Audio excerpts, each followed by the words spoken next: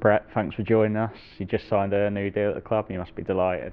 Yeah, buzzing to sign a new deal. It's been going on for a while, but finally glad to get it sorted. So yeah, buzzing.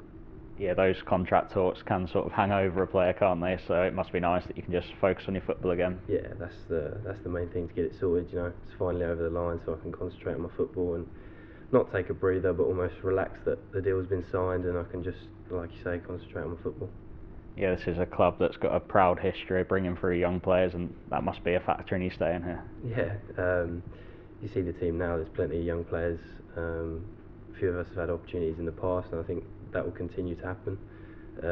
It is a factor of me staying here. I see an opportunity and a pathway here, so yeah, that is a reason I'm staying.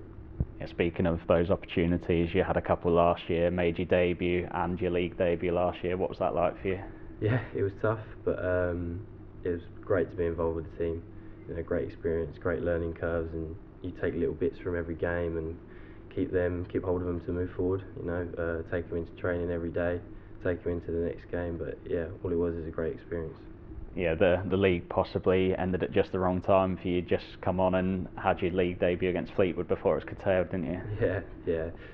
It was difficult. It was a difficult game, that one. But like I say, it's just a learning experience, and you take the positives and you take the negatives and you work with them.